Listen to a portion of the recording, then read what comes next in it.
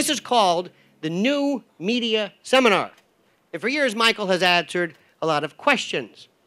People come up and ask him, what was the skipper's real name on Gilligan's Island? And why do you call this the New Media Seminar?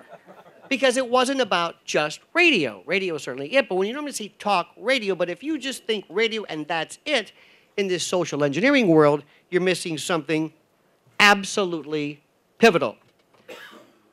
I listen to our guest, Alex Jones, every single day.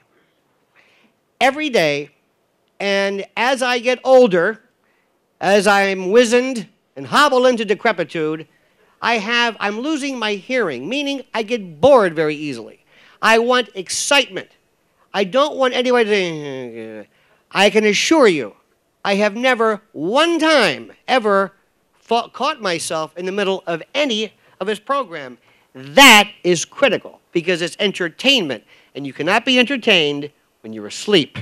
For those of you who might not know, Alex Jones has absolutely seized every delivery system there is. Terrestrial radio, podcasting, studio cams, YouTubes, Twitter, Facebook, nanotechnology. If he could figure out to communicate with bees, somehow he will do it. I don't know how he does it. He does something called a Google bomb. I'm sure you know what that is, right? Let me just say right now, I hope Alex Jones never uses his power for evil. That's all I got to say. Alex Jones will say, all right, I've got an article and I want everybody to go into your Google search engine and type the following. And within a picosecond, his article is #1 in the Google search. If Alex Jones were to say, everybody type in, Michael Harrison is responsible for typhus epidemics. Within a picosecond, the world and forever, Michael Harrison type it.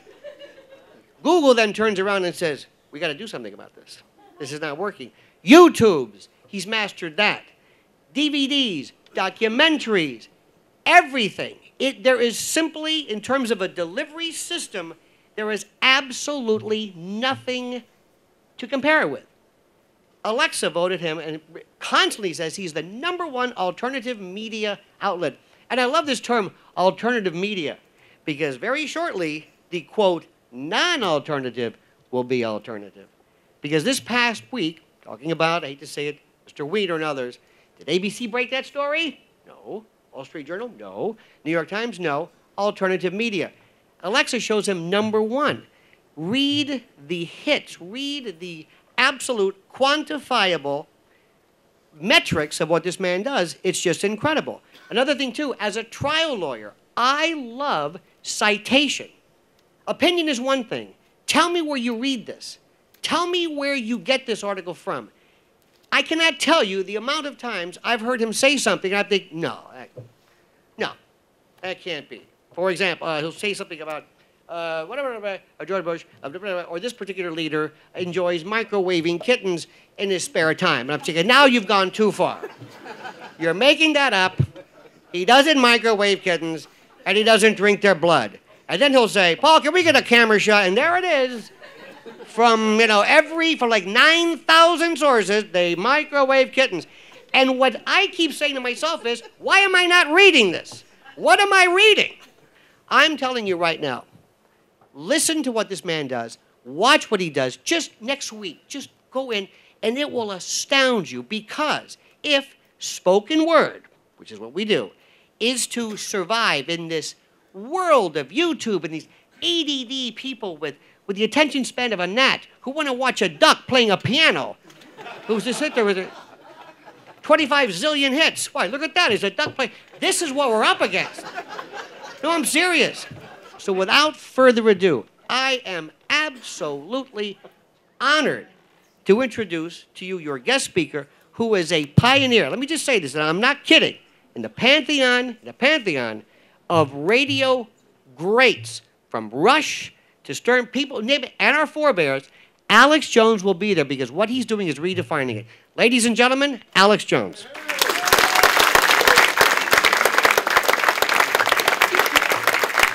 even though I know who that guy is, as everybody does, but I've definitely got to get him on the radio now. That was awesome. And he did steal a lot of my thunder because he's just recognizing reality. First off, I want to thank everybody for inviting me and the folks that run Talkers. I want to thank Ted Anderson for the last 14 years backing me up with my radio show as it's grown. And it's great to be here in New York, and I'm glad I flew in after it cooled down a bit because, you know, it's cold down there in Texas. We can't handle the heat. I think that Lionel really encapsulated at the end of his speech where I'm going to begin, and that is there is a great transformation happening. I mean, everybody knows that. And I've been invited here because folks in talk radio realize that there's a storm going on. Well, actually, that's just the front edge. The real storm is coming, and the landscape of the future is being formed right now. And again, all of that is a basic truth that you know. What's happening is the social engineers, Edward Bernays and others, got a jump on it and realized it, and the Department of War realized it, and they all wrote books, and they said we're going to basically standardize humanity in the same way that Henry Ford was designing the assembly line. Okay? And so what's happened because of the internet that DARPA and the NSA set up, they openly said in the 60s, this will control everything, we'll track everything in reality, it'll be a total panopticon of surveillance and control so that we can carry out our engineering. And this is all public. And they said, we'll keep people in this tiny reality while the technocracy develops a separate breakaway civilization. And they call that the New World Order banking cartel. But what's actually happening through that system and through the claim of national security, a whole nother world of technology, black ops, systems has been developed, and the whole ruse of terrorism is the pretext to put the clamp down on the population and then also begin to basically come out in the open with the system where you have the trusted travelers, the normal travelers, and the untrusted travelers, and no one knows how you get on those magical lists. It's a new class system, and why do I raise that point? And then I'll get into new media and ideas that I can impart to you if you think they have any value, and it's this.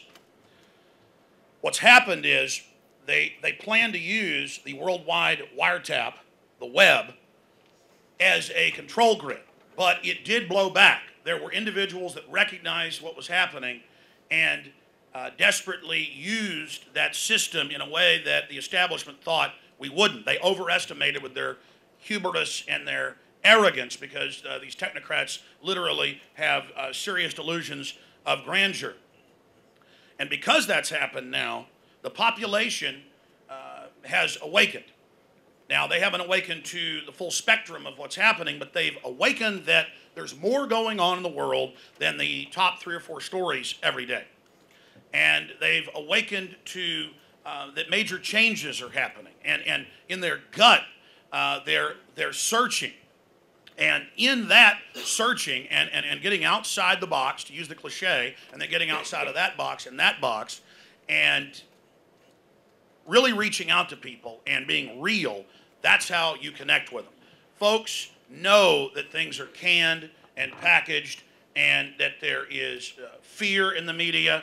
And more, as this collision takes place, the system is desperate. And that's why we're seeing open discussion by not just the White House regulations, Cass Sunstein, and others, but also from, quote, conservative circles, the mainline, quote, liberals, that are just 2 different flavors of Kool-Aid.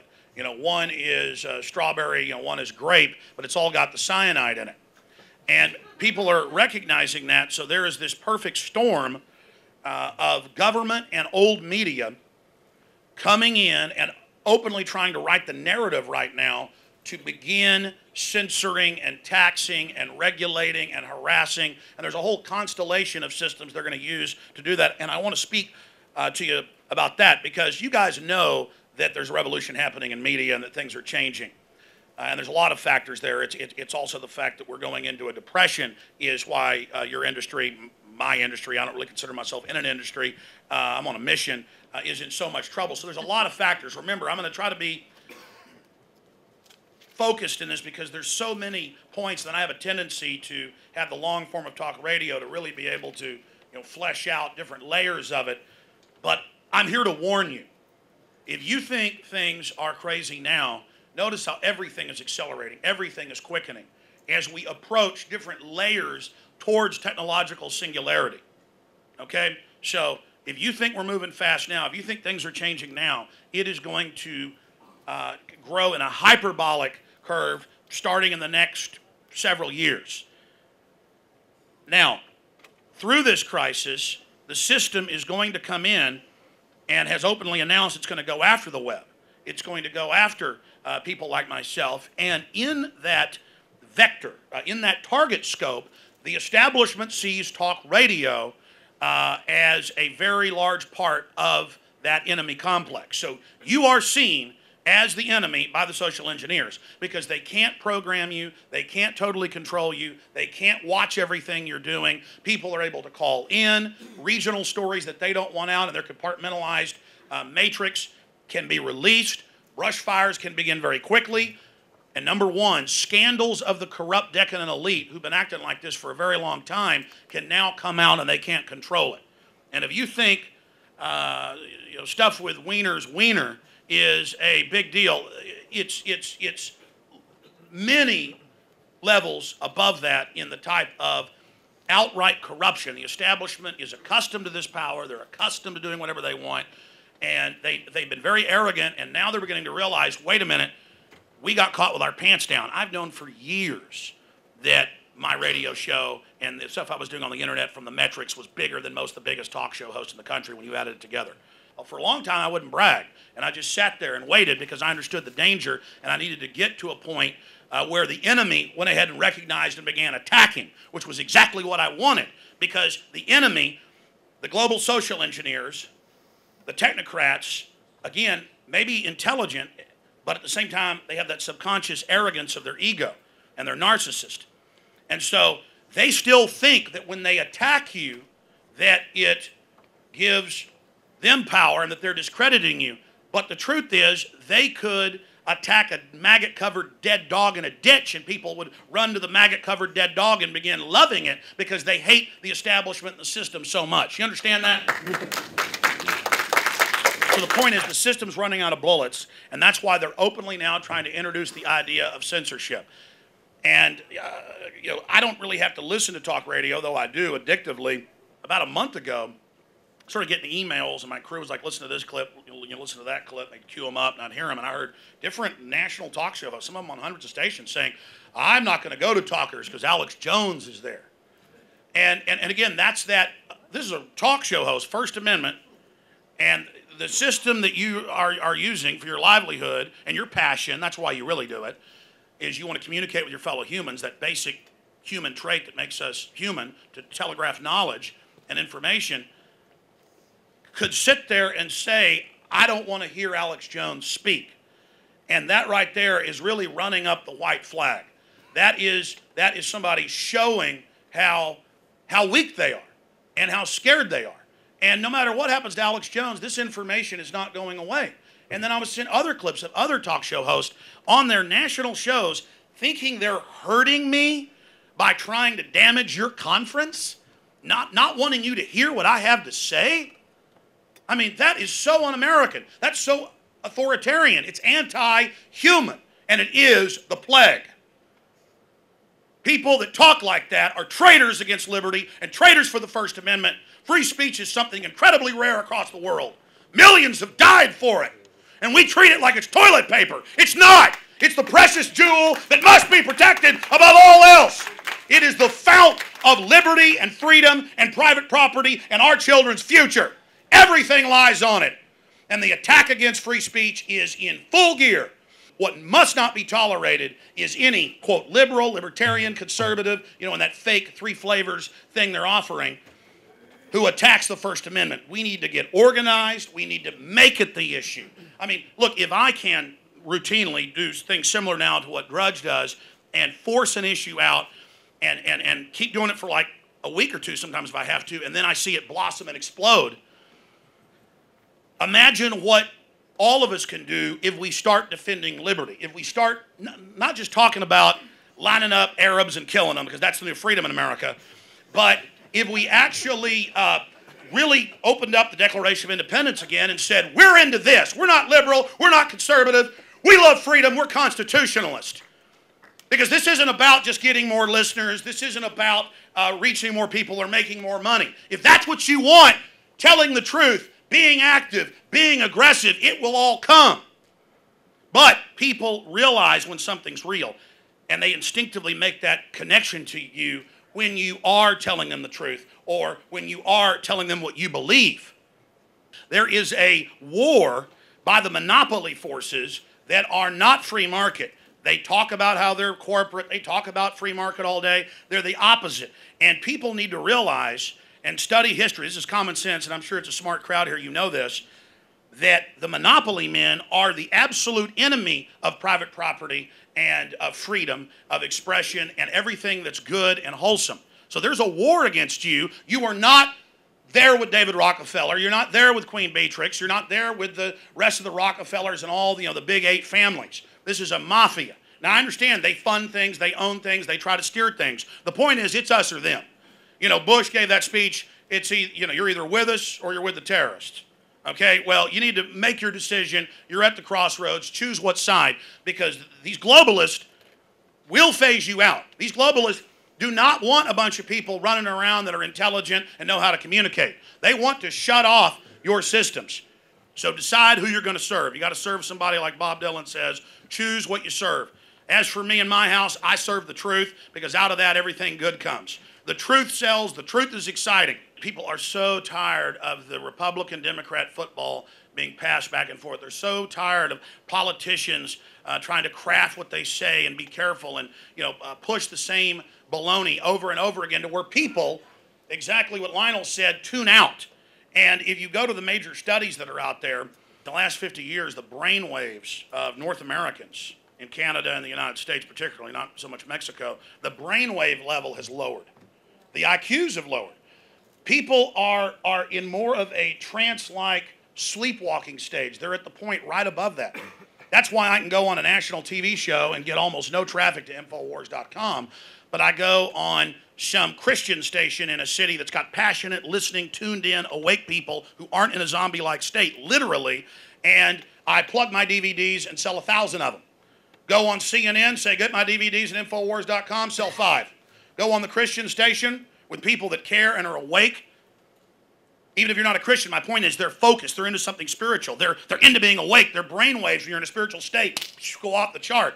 They're recognizing things. You go on some conservative station who can't even get phone calls, big station. Like, wow, you talked about another issue we never talked about. The lines have been jammed. They were jammed for 2 days, after you were on. What happened? I talked about something different, or I looked at it from a different angle than what you've been doing. If I just sat up here and said, red house, red house, red house for 10 hours, and then for 5 minutes you'd get up and walk out. And it's the same thing. And so all these different consultants and people, well, we've got to just go with this parameter. This is what the owners are saying, because it's perception management. We've got to keep it in this box. We've got to keep managing society this way. And oh, you're part of the management team now. You're moving up. Well, the people never really wanted freedom anyways, and they're dumb, and they tear you apart if they ever got into power. You might as well join the system. All of that is a load of crud. The guy, the gal above you giving you this line about join the New World Order, join the corporate Borg, they're expendable. They're being expended. This is a consolidation. This system wants to get rid of basically the wealth of this nation and the world as a way to manage and control you. They are attacking you. Now, how have I been able to reach 25 million people just on one streaming system a month, the other formats, another 14 million or so? How do I have upwards of 600,000 podcast downloads a day? How do I have 8 different YouTube channels with over 300 million views in the last 2.5 years? How on every metric are we exponentially growing? That's happening because so much of what I've said, there's a lot of ingredients go into this. So much of what I've said, people have now seen manifest and happen. And they're realizing that what I'm covering is important. So there's that ingredient. Also, I'm somebody who started out 16.5 years ago on Access Television. I went to community college. I could have gone to UT, but I wanted to go part-time because I was working. And they were teaching me antiquated stuff in the 2 semesters, so I just then tried to go intern at a radio station and saw that there was no future there, so I thought, well, there's Access Television, which again was an electronic soapbox. And then I was able, within less than 6 months, a local radio station came on. And the program director saw me on Access, said, you want a weekend show? And then 6 months later, you want a Sunday show, not just Saturday. You want to go on weeknights. And then things progressed from that point. But I was always hungry because I had passion to warn people about anti-gun legislation. I mean, I wanted to defend my Second Amendment. And the North American Union movement to get rid of my country's sovereignty, and movements to raise my taxes, and all of this basic fundamental stuff. I didn't approach it as a Democrat or as a Republican or as a libertarian. I approach it as somebody that doesn't want to be a slave. I approach it as somebody who wants to be free. It's very elementary. What I've done is it's an elephant in the room. I'm not that smart. Most of you people here, I've listened to you. You're more eloquent than I am. You've got incredible wordsmiths. You know, you're smart. You know what's going on. All I'm doing is saying, there it is. I mean, this is not rocket science. And so I looked for every crack I could, every way, every system. I went on the air. I read the executive orders of Bill Clinton. I knew that the United Nations had already signed a deal for buffer zones around national parks, as they've done in third world countries, where they had taken under UNESCO the control of resources in the world. I went on air and said the UN is taking into receivership these buffer zones. You go, well, they're not mining it. Where's the money? They take it off limits. You understand? And so then that makes their investments next to it go up. You shut down the coal, clean coal in Utah. The only other place they got it's in China, and Bill Clinton's got a deal with them. He shuts that down in the UN agreement. Now they make $20 billion in the metric. See, it's all about planned artificial scarcity. But again, that's the problem. There's just too much data. There's too much information. It's all there. It's like trying to just walk to a mountain vista and stand there and say, well, I'm looking at a mountain and it's very beautiful. You've got to go see it for yourself. You've got to go see the detail. But my point getting into that is that's how I got into filmmaking, was because I went on air and said this, and I had the executive orders, I had the documents, I had the photos, and people didn't believe me. And they didn't have webcams then in 1996. That's why I was showing it on Access Television. And I said, well, instead of a newsletter, people don't believe this. I'll travel to these national parks. I'll show it myself. And I politely walk in the Grand Canyon. Hi, I'd like to, where's the UN plaque saying this has been set aside for the UN? We're going to arrest you, right? And all acting guilty and running around like chickens with their heads cut off. And so I said, okay, folks, I'm going to sell a VHS tape, for $10, and you'll fund me so I can get better cameras. I had a second-hand VHS camera that cost about $100. And then I went and edited Access TV on 1970s 3/4-inch decks, and I'd cut the audio on the reels and try to feed it through. And I wasn't trained in all of this, and I was up till 6 in the morning every day and not sleeping. That's how I wrecked my looks. From about 96, I was really good looking. From about 96 to 2000, before I finally got enough money and could hire employees, I was sleeping 3 hours a day. And I was doing it with coffee. And so I transformed into what I am today. So because I worked my way up in every media and every system trying to learn it, I mean, we would have had a lot more success up until now if I'd have obviously known all this 16 years ago. It's like I don't even know what I learned. I don't even know what I know. I just am able to do it, and I have an instinct for things, and I know how to take a story, put a accurate headline out, but I want it to be read, but then I just know how to put the headline out so it'll have the biggest effect. And then I've got my crew, and I'm always trying to teach them exactly. I'm like, watch this. This is what I'm going to say about this. This is going to encapsulate what this really does. The system knows how to take something horrible and spin it like it's no big deal. We're going to take something that's hiding in plain view, put a new headline on it, have 3-paragraph comment, put a blurb of that, point it out, and everybody goes, whoa. Whoa, they have just taken something and totally turned it around. So much of my show is also the interactiveness of it, where I'm putting out announcements for people to do searches. They go and they discover it for themselves, and I'm not lying to them. They find other things and send it to me. So there's that interaction there. I mean, there's so many things that tie into this. And I sit there and talk to my producers on air, tell them what I want. It's really behind the scenes. When I've got my reporters at Bilderberg right now, I get them on air, and I sit there and I direct them on air. I'm transparent. I'm transparent. I am out in the open. I tell you really what I think. And again, you guys know that. You understand that. just remember that talk radio is old, but it is new. It's always new. It's on the fly. That's why it's loved so much, because even though you're covering something that's already in the news, you do give a different angle. You do have that passion. People are able to interact. All of this stuff you guys already know. Getting into the system, moving against free media, they're going to openly, and they have called for an FCC fairness doctrine over the internet, and they're going to do that by converting everything to wireless and then claiming they can regulate that spectrum, which you know that fight's going on now. They're also going to go from covertly engaged in propaganda placement to directly breaking in over your broadcast. And you're like, that'll never happen. They'll never pass socialist health care. They'll never bomb another country. This is what they plan. And your BlackBerry, your cell phone, everything is going to have the president popping in on it and government text alerts to fearmonger you. That's how the system is planning to do this. The emergency alert system, all of it. And they're going to basically terrorize talk radio, but also they're breaking talk radio right now, and then they're going to come in later with, oh, we'll stop breaking in except in really bad emergencies, but we'll start paying you for not just public service announcements, but government broadcast. So, and you're going to be there broke, needing it, and the manager's going to hate it, but you know, now we're 6 hours a day government news because they're paying the bills. So you got that. They're openly got all the white papers on that. They're going to try it. Okay? You notice everything this government does is what you've already heard about in Soviet Russia or Nazi Germany. You're like, we've seen that before. We've seen cameras and jackboots and black uniforms and checkpoints and people being frisked. And folks are calling me going, how did you know the TSA was going to be on the streets? Well, they told us 8.5 years ago. They had press conferences. It's on C-SPAN. They're going to. How'd you know they were going to be at school proms? Because it's a national security force.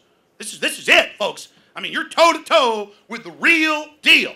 The ruling class has committed crimes from here to Europa. I mean, billions and trillions of miles of crimes. Okay, and they have got to set up a police state. They've got to shut down free speech. They've got to stage terror attacks, and they're going to do it. And whether you believe I'm a kook or not about that, those terror attacks are aimed at your liberties and your freedoms, just like Hitler firebombed the Reichstag and attacked Gleiwitz to start the war with Poland. Or we always hear Hitler just attacked Poland out of the blue. It's a historical fact that he blew up his own military base on the border. WikiLeaks 2 years ago released the Army Manual on how to stage terror attacks. That's something you ought to pull up. The government admits it's real, and they say, we are going to find who released that. We're going to arrest them. They're saying it's not Manning. Special Forces Army captains and above are taught how to conduct false flags. So grow up, people. Grow up. These people, these globalists don't care about you. They're going to eat your lunch. They're coming for you. So decide, is it your kids, your wife, your husband, your liberty, your freedom, or are you going to make believe and buy into the delusion that you're part of the power structure? And maybe kiss up enough to be part of that power structure for a little while longer. Not me. I'm going head up against these people, and I don't care if they kill me. And that's what people recognize. I love my life. I love my life. I love life. I have such a passion for life that I'm ready to die for truth and beauty and goodness. You understand that? I love life so much that I don't care if they kill me and water the tree of liberty. I'm nonviolent. They want to cut me down like Darth Vader cut down Obi-Wan Kenobi. So be it. They want to try to assassinate my character. They want to try to destroy me that way. Good. Keep attacking. Nobody buys what they say. You got to decide, are you with the people or are you with the establishment? Are you with the folks that everybody hates or are you with the people?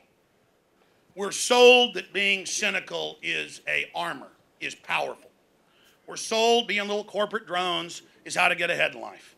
Well, America wasn't built by being cynical. America was built by liberty and passion for truth and adventurism and rugged individualism.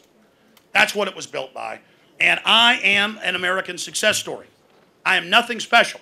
I'm somebody who got angry about folks coming after my liberty and coming after my freedom, and I decided to stand up and find ways to reach the people, to warn them about what's happening. And the fellow back here said, get to the point. The point is, tell the truth, you'll have listeners. The truth is, be passionate, you'll have listeners. It's not even so much the means and delivery systems. I mean, if you don't have employees who are passionate about updating your Facebook or putting out YouTube videos or getting the word out and engaging in full spectrum attacks through the media on the corrupt system. If you're not in an info war, you're not in the war. You're not in the real world. There is a war on for your mind, and at the end of the day, people will recognize truth. And it's just that simple. So if you tell the truth, your industry will survive. If you lie to yourselves about the attack on free speech, you will be phased out and eliminated. The old media system is a dying dinosaur, but you are seen as one of the only dinosaurs that they are not trying to save, but that they're trying to kill. So you need to realize, whether you believe it or not, you are not in the camp of the New World Order, and they want to get rid of you. So that's the important message here today, is it's not just how are you going to survive by reaching out to people and how are you going to thrive. It's how are you going to unify people with passion and become truly political, not just basically following the little marionettes that are fighting with each other with the limited talking points and scripts. Get outside of it, cover more issues, and tell the truth, and you will win, and your children will have a future. Thanks for having me.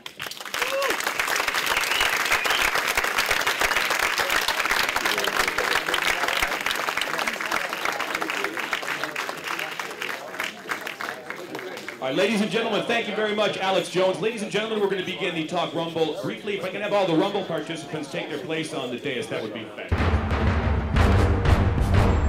Ask yourselves, what are you doing in this time of great challenge?